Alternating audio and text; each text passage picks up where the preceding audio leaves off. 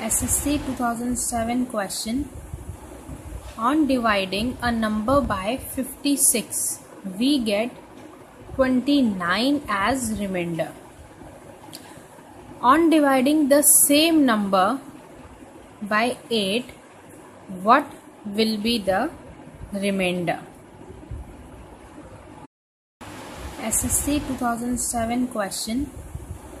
On dividing a number by 56, we get 29 as remainder. On dividing the same number by 8, what will be the remainder? There is a trick to solve such questions. Just simply divide the given remainder by the number which is asked in our question.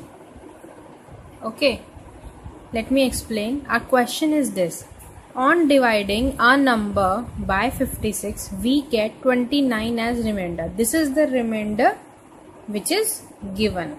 So just select it. On dividing the same number by 8, this is the number which is asked in our question. What will be the remainder? So just divide 29 by 8 and the remainder which you will get, it will be your answer.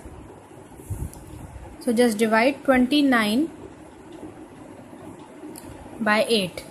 8 3 8 is 24.